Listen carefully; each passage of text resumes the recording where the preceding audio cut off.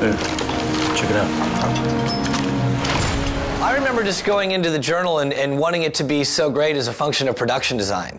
And I said, look at those opening credits of 7, and that's what the journal should feel like. And we went round and round about what it would look like, and we rejected it a bunch of times and came back with different sizes and expressions. And there's the journal.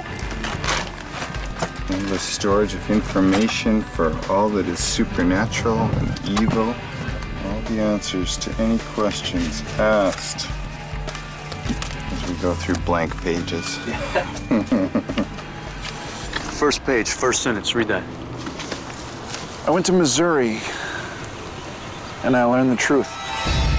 We just want it to be this really muddled madman's writing, like kind of half out of a beautiful mind, like the writings that were like borderline schizophrenic. And we just wanted it to be cool in resonance because it's a through line through the body of the show.